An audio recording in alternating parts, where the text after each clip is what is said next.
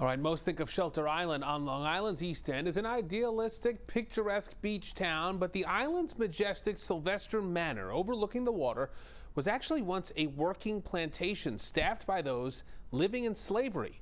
News 12's Ian Page tells us the story in part 1 of our Black History Month series.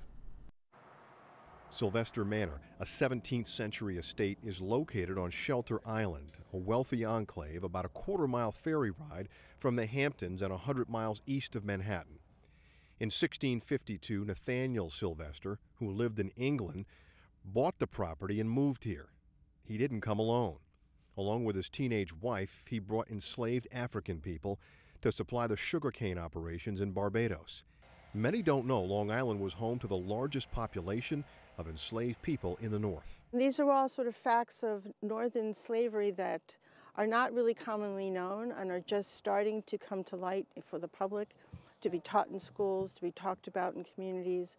This is the home where the enslaved people actually lived, much of it in its original form. The wallpaper hasn't been touched. The dining room is the same as it was hundreds of years ago, and this is the slave staircase, which winds to the first floor bedrooms and then to the attic spaces where the enslaved and indigenous people were housed in the manor house. Sylvester Manor spans several hundred acres of property. Many people think it's beautiful property and flock here by the hundreds in the summer. But for those who were enslaved here hundreds of years ago, it was a very different experience. For the African people who were brought from the West Indies, this was a beautiful place. It was a foreign climate, and it was a prison.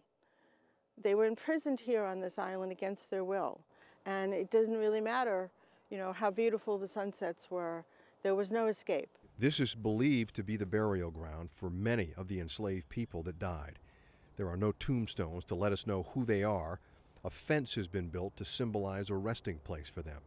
It is the mission of Sylvester Manor to tell the story of slavery that existed in New York and on Long Island. This is the history of not just Shelter Island and not just Sylvester Manor, but the history of Eastern Long Island, of the East End of Long Island, of all of Long Island, of New York, and of the United States. This is not Black history, this is American history. Ian Page, News 12, Long Island. Sylvester Manor is now a nonprofit educational farm. Their mission is to preserve, cultivate, and share the land, buildings, and history behind it.